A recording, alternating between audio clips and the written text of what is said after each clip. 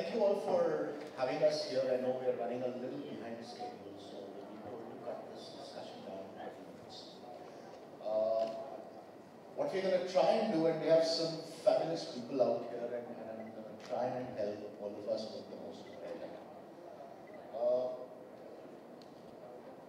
We're talking about a subject which is, I think, more relevant today than it has been in a very long time. At the same time, it's not a subject that's new because marketers have always spent a lot of time, effort, resources, and money finding ways to reach people better and entertain, engage, and sometimes interact. What I'm going to start with, and I think we have a fabulous mix of companies here. There is fashion, there is retail, there is technology, there is what some might call B2B products, and there are enough solutions on the table in terms of performance marketing that we have. So what I'm going to try and do is start by exploring the spectrum of targeting, as I call it, and I think we'll then get to social media, is what data-driven environments have allowed us to do is explore the entire range of how you want to reach out to your audiences. So on one end of the spectrum, and bear with this sort of half visualization, but one end of the spectrum is what we've always done as marketers, and even in the days of mass media that was possible, and it remains possible in the social media environment, which is identifying a macro level of segments and doing what I would call carpet bombing to an audience, where it's a bundled set of messages manufactured by a manufacturer, and you throw it out at people hoping some of them will stick. The other end of the spectrum is obviously what some of us call the audience of one, which is you draw out through attributes, personas that can allow me to target a single human being with a custom user journey as you may be following. What I would like to start with, and I think there is a huge debate about which end of the spectrum is the right sweet spot for a business to sort of make it the center point of their marketing mix. What I'd like to start with is asking each of our panelists that in your particular industry and your particular business, how do you go about finding your sweet spot, and if you're lucky enough to have found one, where does it sit?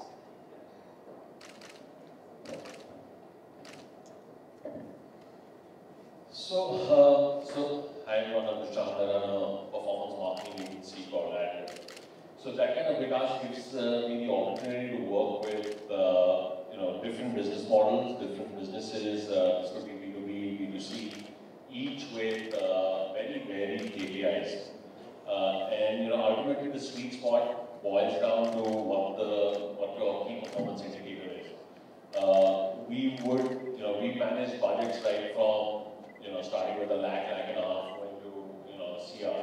The lakh and a half actually allows us to think outside the box, where we push ourselves to figure out how do we drive the partners' KPIs in that budget, and then start to grow that out, versus a branding exercise which is more engagement, impression driven.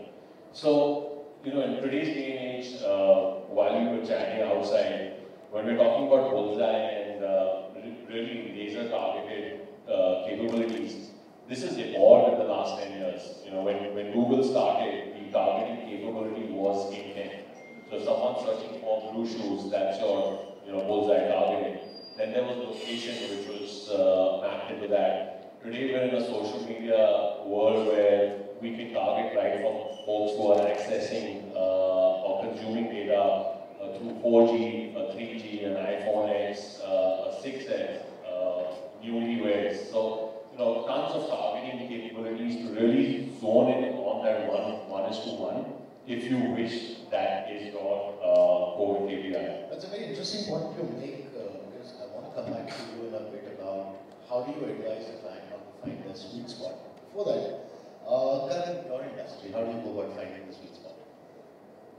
I think at the end of the day, it boils down to how much can you target, but at the same time, how much can you service the target audience that you identify, right? Yes, it is possible to identify specifically Vikas on social, but do I have a relevant message for you?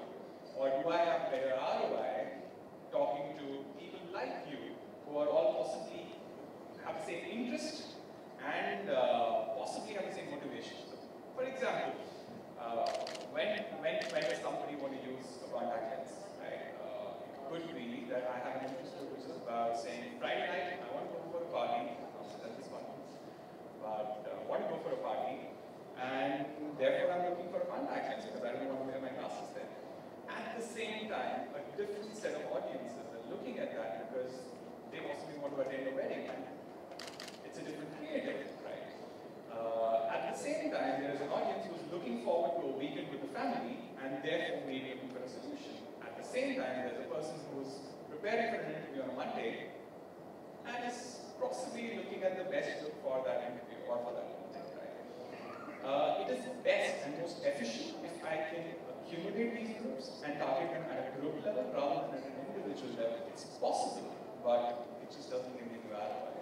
Do you think, in terms of cost per transaction, does that value play a role in the choice of how much of your marketing dollars are going to be deployed behind precision versus broad-based targeting? Absolutely, because at the end of the day, every person that I target has to lead to an acquisition cost. Right?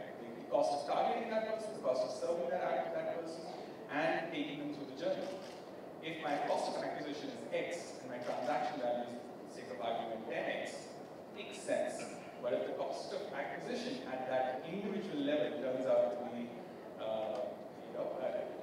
5 times of what my transaction value or my lifetime value is, it just doesn't make sense. I know it's not a very romantic question from a creative standpoint. It's a very hard-hitting science. CFO kind of a question, CFO kind of an answer, but ROI has to play a role at the end of the day. Forgive me for calling you Karan earlier. Now we get to Karan. How do you look at things in Fabindia in terms of the same perspective? I'm just trying to figure out where to begin.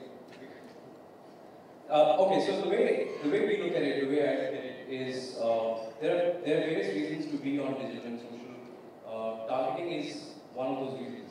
Because I think as brands, when you try and be on this ecosystem, you try and be in this ecosystem for various objectives. The objectives could be very different. One objective could be just simple reach and awareness. The other objective could be engagement. The third objective could be conversion. Simplistically put, 3 broad objectives. For each one of these 3 objectives, your definitions of ROI and your definitions of targeting and what kind of performance metrics sorry, my throat, are very different. So, insofar as we are concerned, we choose our objectives, marry them with platforms which are best suited to deliver those objectives, and set matrices in place for each objective. So, there is no simple answer to this ROI question. Now, the ROI question for an engagement campaign is very different from an ROI question on a conversion campaign. And an ROI question on conversion is very different from an ROI for reach and awareness. Your matrices of performance could vary from actual sales in case of conversion to brand uplifts in case of reach and awareness. So depending on what your objective is, you need to be picking your courses accordingly. So like you said, it's about probably picking horses for courses. Let's talk about Signify. And I think you also have an interesting mix where your business has a huge amount of dependency on end users, but also on the influencers who actually play a big role in the purchase decision. Now, tell me, how does the game of targeting in your case work between these 2 different audiences? So, as you said, maybe on this panel, we are one of those oldest companies who are around. So, before our name change to Signify, we were Philips Lighting. We like to call ourselves a 125 years old company, 125 years old startup.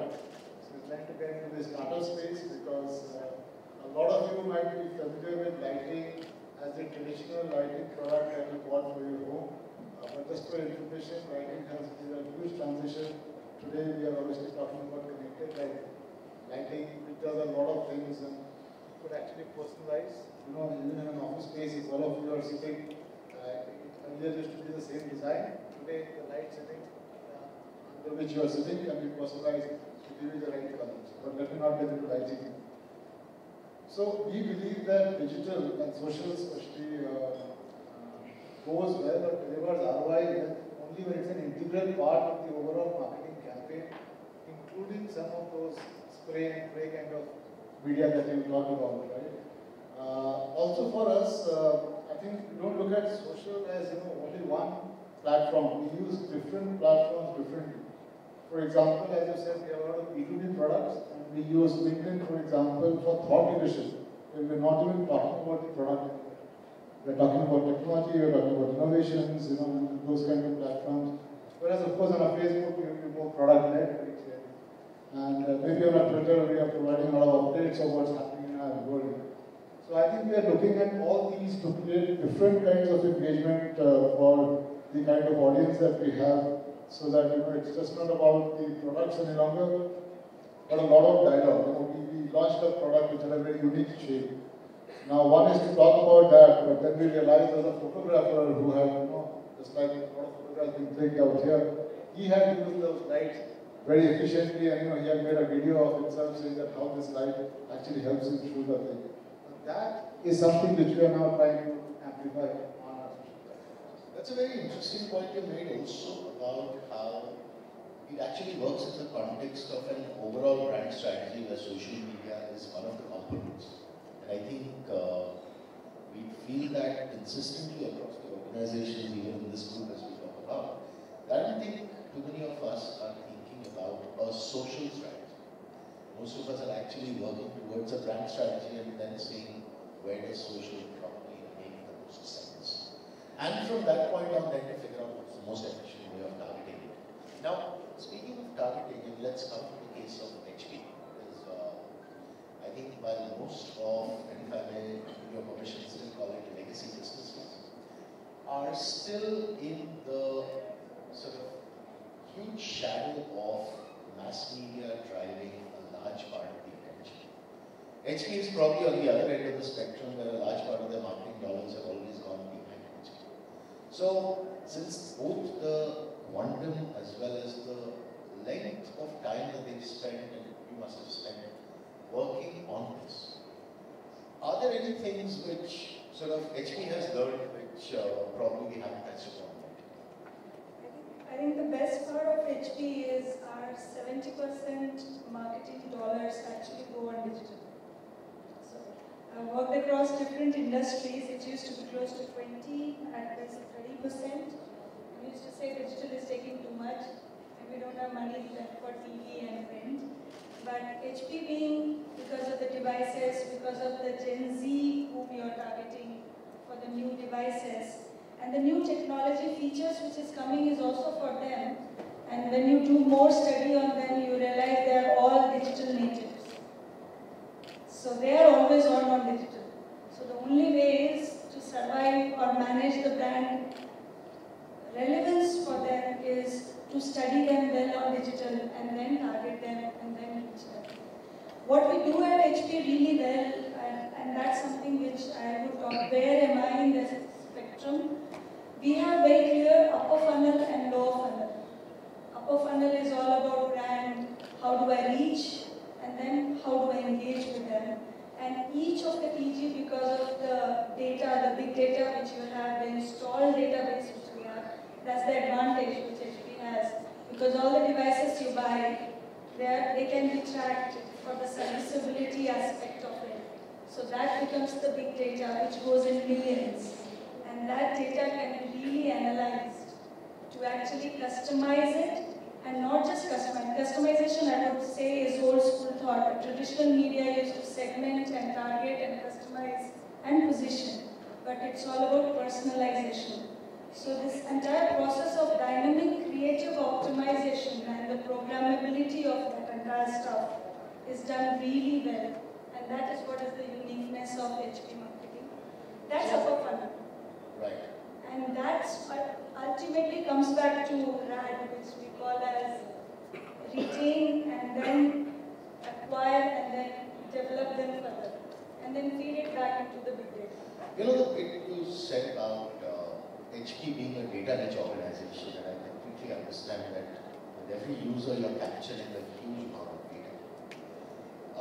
And then right next to you, we have a company which not only captures but also generates data real time. And if HP is sitting on big data, I don't know if there's a term called massive data, but let's cover it. Tell me, with the amount of information you capture as a platform already about people on your platform, how do you actually filter out that information overload and make sense of how to keep some sanity about that?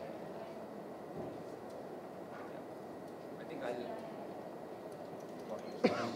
yeah, it's back. Yeah. I'll still go back to your first question, because that's important to just at least add a perspective to it.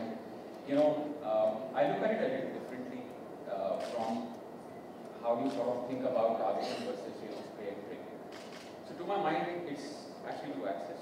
There's an axis of why and what of marketing, which is your objective, and what is the message. And then there's an axis of when and where, which is what time and what platform you want to basically put that message out. I think from times immemorial, every marketer wants to target the user as close to the user journey and from a relevance perspective as possible. Even the people who are traditional ATL marketers choose the time of the day, the show, the channel where they want to target, so that they can get the maximum bang for the buck. So if you ask me, targeting has never been, a desire to be there, or never been a question whether you want it or not. It's always been a very innate desire, right? It's just that technology and digital allows you to do that much more effectively and be able to measure it. That's the only change. It's only going to grow more and more, right? So if you ask me on which side of the axis I would like to be, targeting is there 100%. Even if there is a common message, for the same objective, which has to go to everyone, you would still want to choose the context in which you want to give that message to the audience, which is targeting, even if the message is not different, right? So that is just from a overall perspective of how we think about targeting. Coming to the second question that you asked, which is how we look at the entire data. I think for us it's both about what we do on the platform, because there is a lot of engagement which happens on the platform, and what we do outside, which is on social and a lot of the digital channels. And I think for us it is trying to create a full user journey from when they actually first see our ad to actually when they come and engage and de-engage and sort of also churn out from the platform.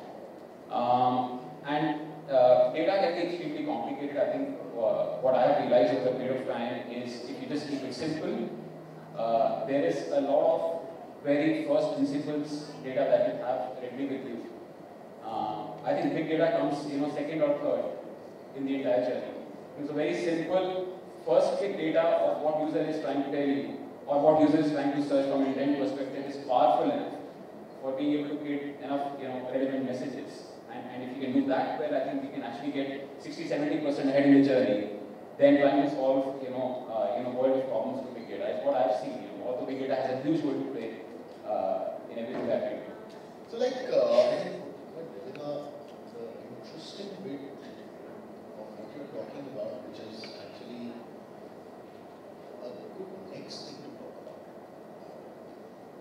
You both spoke about between customization and personalization of messages, depending on A, the awareness of who the user is, and B, the understanding of where in the user journey are we discovering that awareness.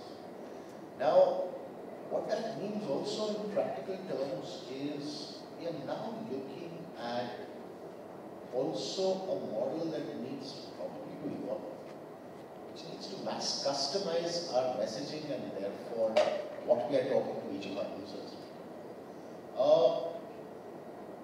Rohan, let me ask you a question on that. Now with that diversity, what do you think it does to the subject of storytelling, which we know is equally important to sort of, as marketers we have a duty to entertain our audiences. So how do you deal with the subject of storytelling there is pressure now to customize messaging into hundreds of thousands of assets? See, at the end of the day, the job of marketers is to tell a great story that changes, perceptions changes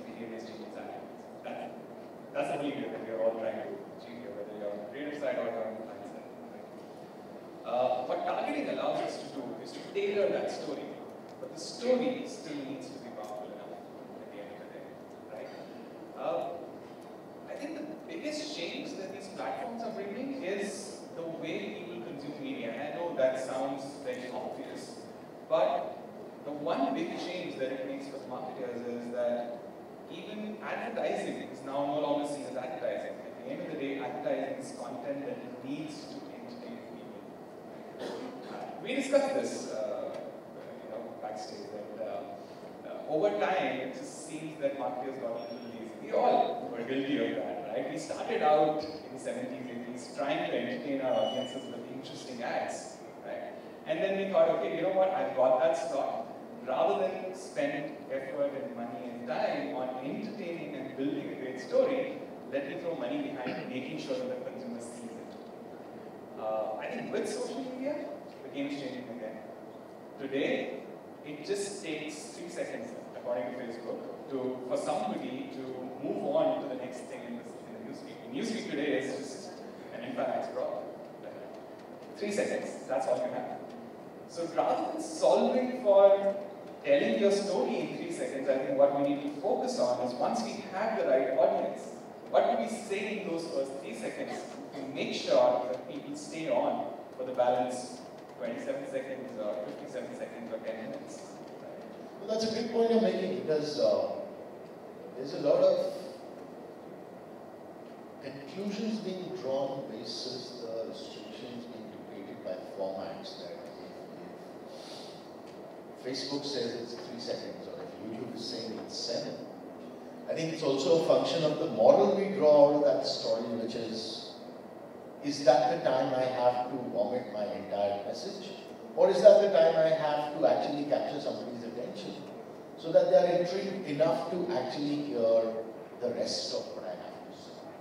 Now, while storytelling becomes therefore a tad more complex to hold people's attention in such a multifaceted environment, the other aspect of targeting is also bringing back the journeys to consumption funnels and sales, which is where probably businesses which have a pure online or a pure offline footprint have had legacy metrics of measuring that impact. Let me talk about the retail footprint of Fabindia. And of course, all the messaging and targeting that you do on social media, eventually the metric of success is how many footfalls does it drive into your stores. How do you draw correlations and conclusions on ROI in that context? I'm glad you asked this. Hello. I'm glad you asked this because I think for businesses like ours, which have a very large physical footprint, one of the key challenges always has been and will continue to be to drive best returns from the investments that you made in real estate. And I think there are two ways of dealing with this situation. One way of dealing with this situation is to ensure that people that you already have shopping at your stores return to your stores more frequently and buy in greater volume and value. The other challenge, of course, is to get new people to enter your stores as first-time shoppers and get them to obviously purchase. One of the ways in which we try to deal with this is using the large database that we have of shoppers with us, mobile numbers, for example, that people share with us, and use that as a device to target current shoppers on, let's say, platforms like Facebook, where you are able to reach out to your current consumer, your current shopper, through custom targeting, and get them to consume ads or get them to consume stories or communications, which drive the brand message, which could sometimes be on just purpose-led storytelling, sometimes could be on trying to convert a particular occasion of sale. Thereafter, also to use what you use for custom targeting to create mirror audiences or lookalike audiences. Now, these are people who are not your shoppers or your current shoppers, but these are people who exhibit a certain amount of similarity in terms of interests, likes, predispositions.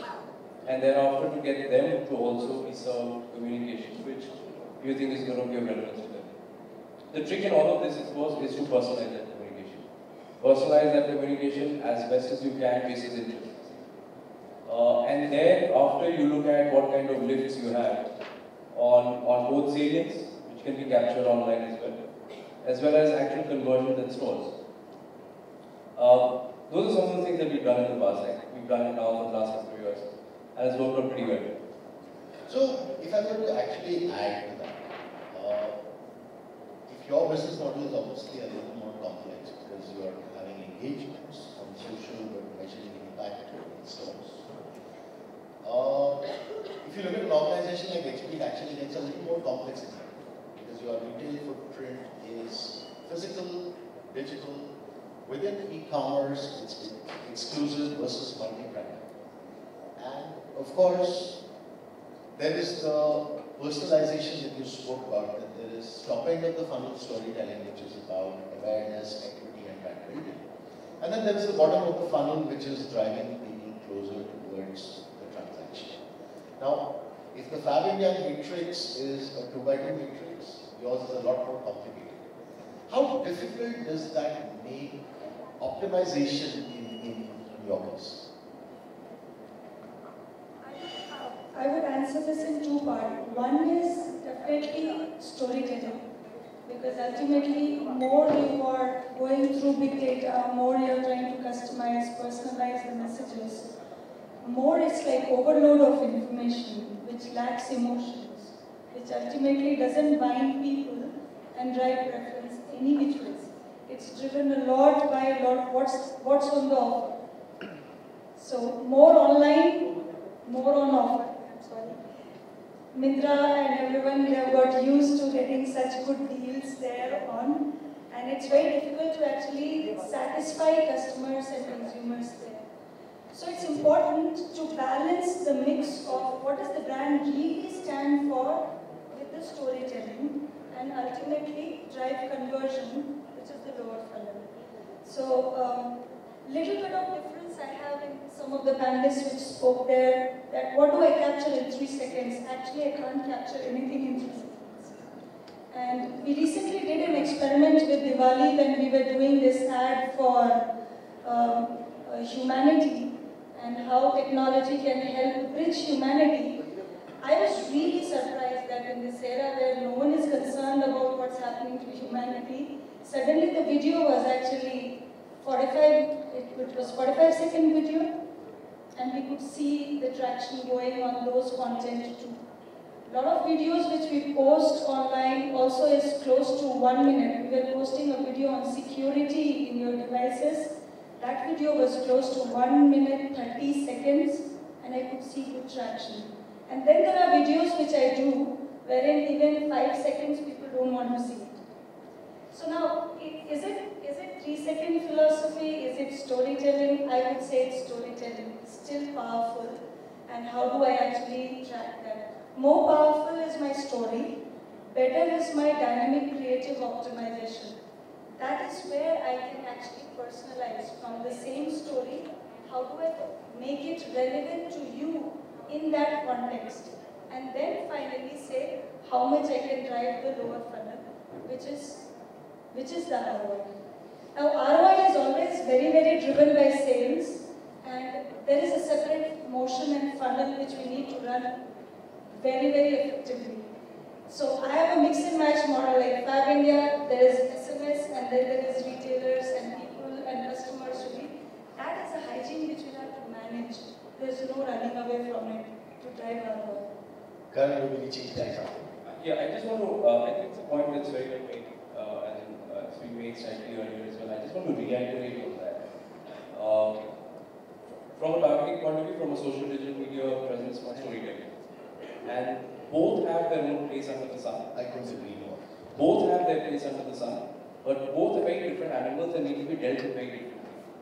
So while in the case of broadcast advertising, and broadcast advertising can happen on social and digital as well. There's no reason why it should be limited only to newspapers and televisions.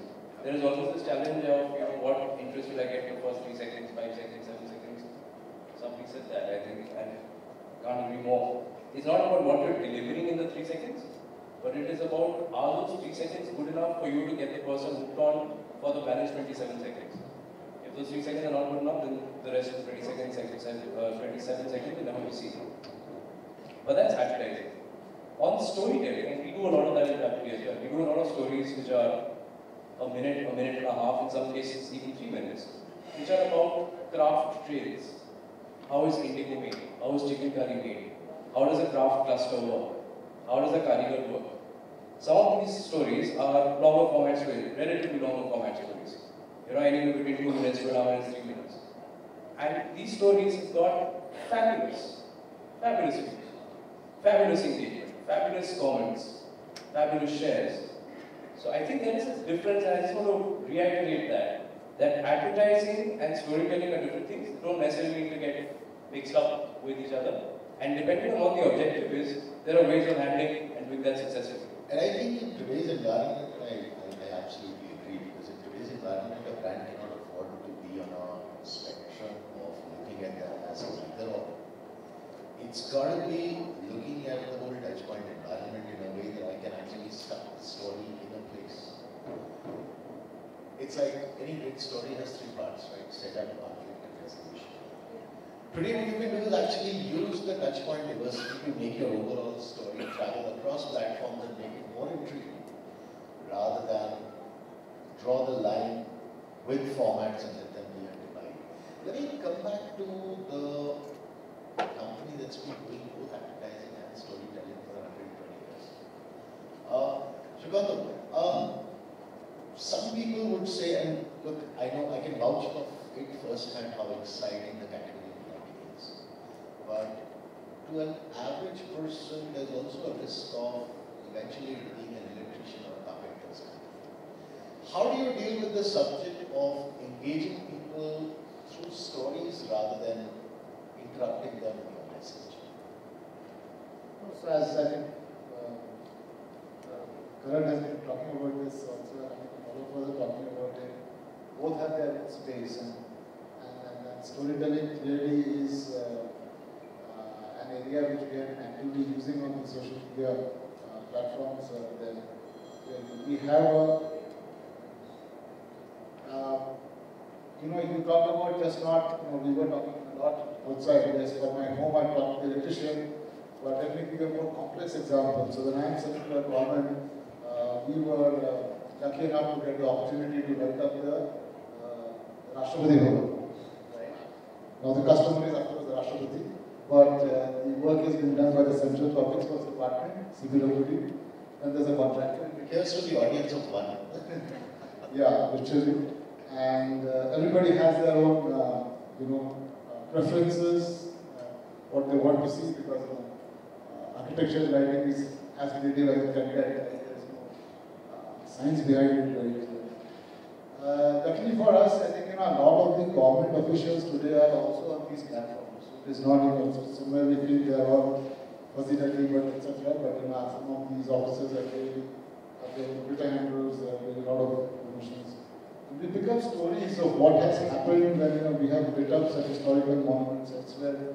And when the users themselves are creating that content and telling us the stories, they become powerful media to reach. For example, if there is an architect involved, another architect talking about how he has used these products. Sometimes we are not even mentioning those stories, which is fine with us.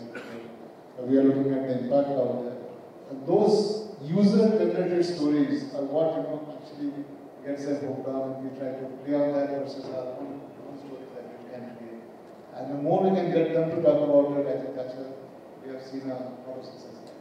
So let me now bring us back, and I think I love how we started with an extremely rational subject of data and marketing, and how we are now into the romantic space of storytelling. Let me bring it back right to the data, Prashant, and question to you. Where most marketers obviously are spending a lot of imagination in finding and telling those stories. There almost seems to be this sort of drive between the beautiful world of stories and the statistical world of data. Would you want to talk about any example or a case where you may you've actually seen a happy coming together of. Yeah, I do in fact. So, and I call that storyboarding. So from storytelling, if we are doing a good job of it, you want to start to storyboard it. And the recent example is a campaign that we did about 6 months ago, over a period of 6 months with an insurance company, starting with Father's Day, moving on to Raksha Bandhan and then Diwali. And what we did for the first time for them, or even the brand tried out, was so we did digital first videos. So these didn't air offline. This was for consumption on social media. And then we said, hey, why don't we bucket this campaign into two parts? One is performance, very performance driven, which is, even though it's a video, we want to generate quotes, we want to generate insurance quotes for you. And then the other is the brand play. And based on these two segments, we make a decision on whether we want to do the same thing again, pick one bucket work versus the other, was the general preface. So when we launched the Father's Day campaign, folks that had viewed that video for about 10 seconds saw the second one. And the ones that saw both saw the third one. And then the brand monies that was put was like an A/B test, was your show up and throw up, or pray and spray model. And obviously the storyboarding worked out because this is someone that engaged with the brand video for the first time. There was recall, engaged again, the same people, and then the third time over again. So there was a strong brand recollection that happened from that perspective.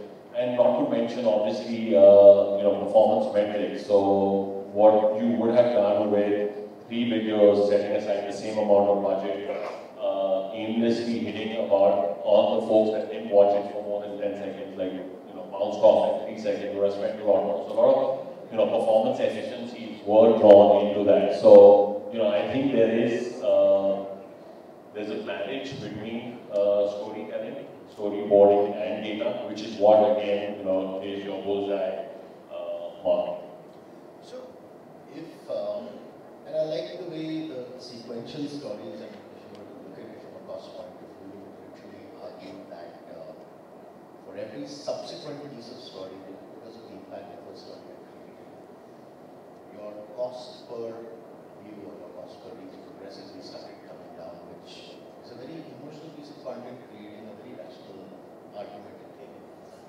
So while that's fabulous, I think the bit and the company which does, partly because of the business it's in, and I think fashion lends itself naturally to both great visual content as well as the entire mythology and storytelling of fashion. And Myntra obviously has been probably one of the earliest companies off the block when it comes to customizing, entertaining and interesting content for people, and literally using that to not only entertain them but also drive values in sales. Is there any example from your experience that you want to talk about where, again, this happy coming together of data and mythology worked really well for us? I think customizing the messages is an extremely important part of our campaign marketing. And as I was sharing with you, backstage also, one of our biggest events is the sale. In June last year, when we did that sale, after we had a clarity on what's the overarching theme of the campaign, then we looked at a lot of our data, both from a psychographic standpoint as well as from the actual purchase behavior standpoint, and we were able to create, almost 30 to 40 segments, micro segments of consumers. For each micro segment, depending on the context in which they would want to see the content or the message, and the kind of message that they want to see in that context, as well as add to that a layer of the kind of visual imagery that will go along well with that context. we created almost close to 40,000 different creatives, to serve those set of segments, 34 segments. And when we sort of looked at the entire ROI funnel at the end of the campaign, I think there was a 2x lift which happened particularly because of being able to get the right context. And if we had done nothing but just put in the right context, we would have hopefully got that lift.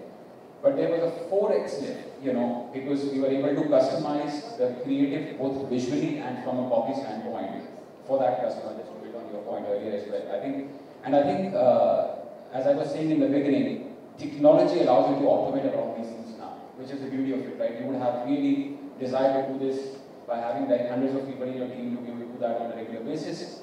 Tech allows you to do that, and I think it's getting into a zone where you can really beautifully marry the emotion and psychographic data, which comes from offline research a lot, with the transactional data from the online, and really get the right message across. And that's something we are trying to do at scale now with every large campaign that we do. So to round things up, I'm going to ask you one rapid fire question. I need a one-word answer from each other. Imagine this as a Venn diagram where one circle is the whole universe of social media company, and the other circle is the entire universe of precision targeting that data fuel customer. What's the one word you put at the intersection of the two? I need a one-word answer. In any particular order. Context. Fabulous. What else? And after this, we are opening up for, I think we have time for probably 2 questions. One word.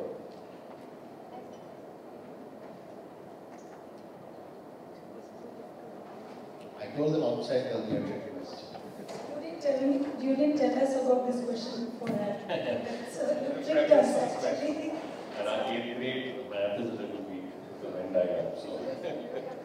So let me just sum up the few words that I thought stuck out. I think it might be a good way to summarize the pointers. Personalization is one clear theme which I think all of you laid a lot of emphasis on. Drawing the difference between communication and content, which is messaging versus entertainment. I think is another thing we need to be conscious of. The one word that actually I would put in the middle of the 2 words is going to be empathy towards the 2 universes and lensing everything from the point of view of the consumers we wish to serve rather than the customers we wish to provide. And I think any brand that's drawing that line very well is where that was like the common theme of a lot of the success stories. Well said. So, with that, we could take probably 2 questions if there are any, or we could get out of the way and put you into the next session. Any questions? Yes, please. Could somebody hand that gentleman?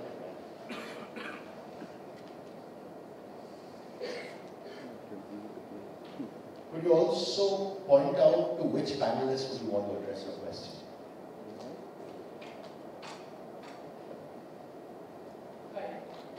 My question is for everyone. Anyone can answer because the panel is showing about the targeting advertising. So, from a user point of view or a consumer point of view, suppose if I go to my brand page and I interact, I see the product, and all those things.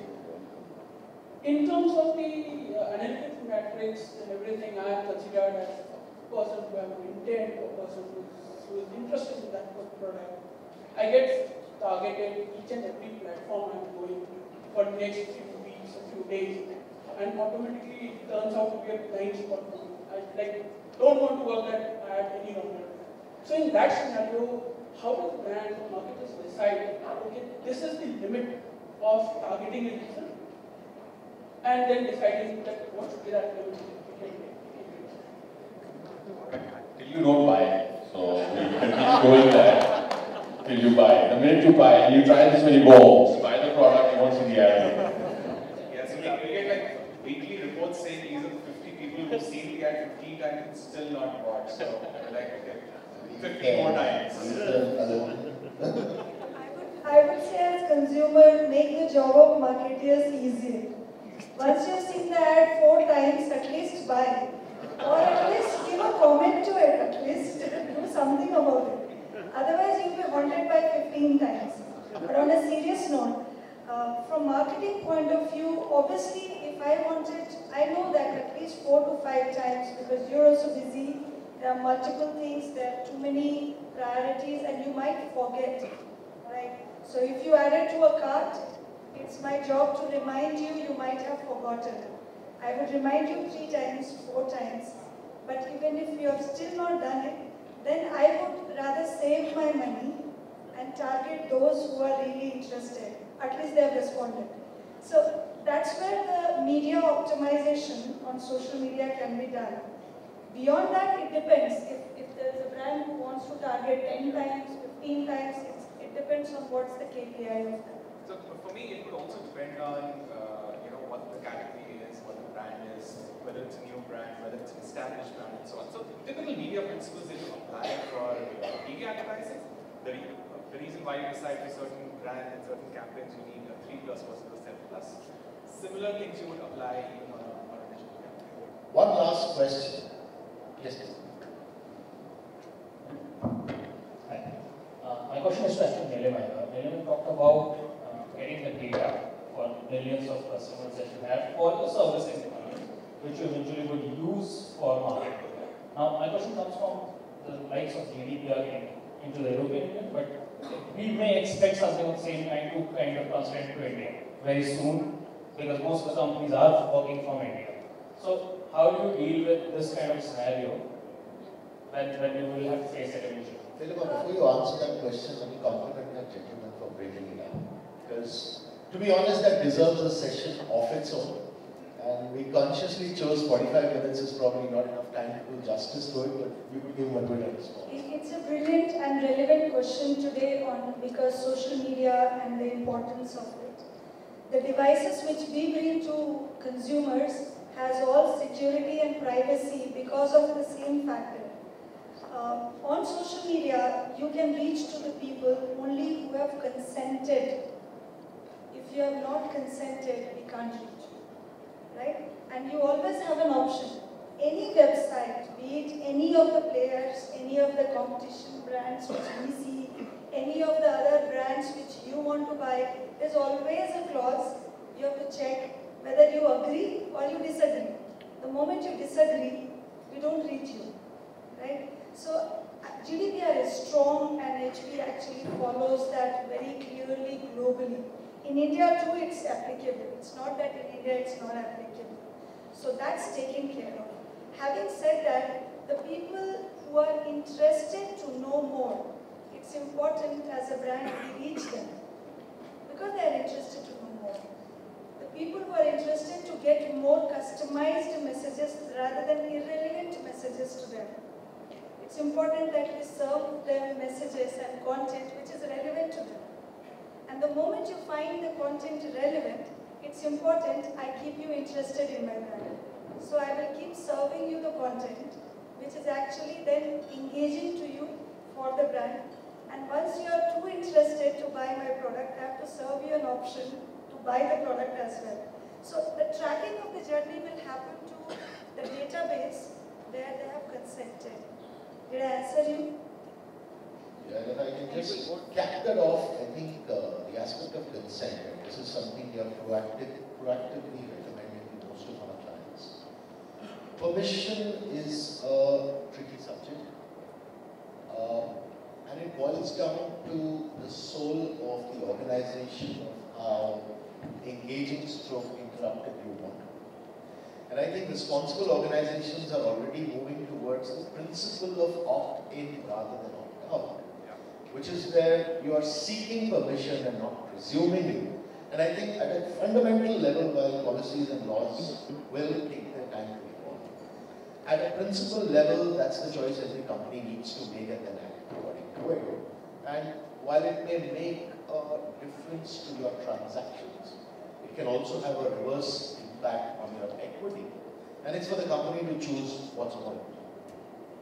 And if I may just if I may just bring that back to targeting, I think it's a tussle between how much are you legally or regulatory-wise allowed to know about a consumer versus, as a brand, how much can you let on to the consumer that you know about them, right? So ultimately, if I can personally target because you're saying that, you know what, you're going to this conference, so how about dress for it?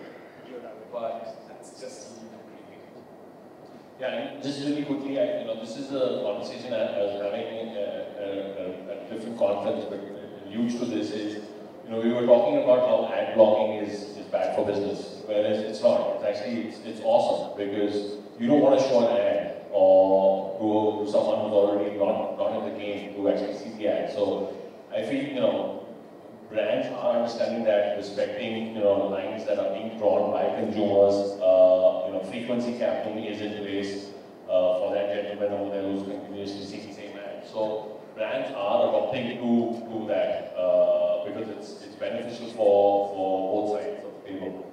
Great. So with that, I think we've run out of our time. You can continue that over the bar in the next 5 minutes. I'm going to really have to wrap this session. Thank you guys for being a fabulous audience.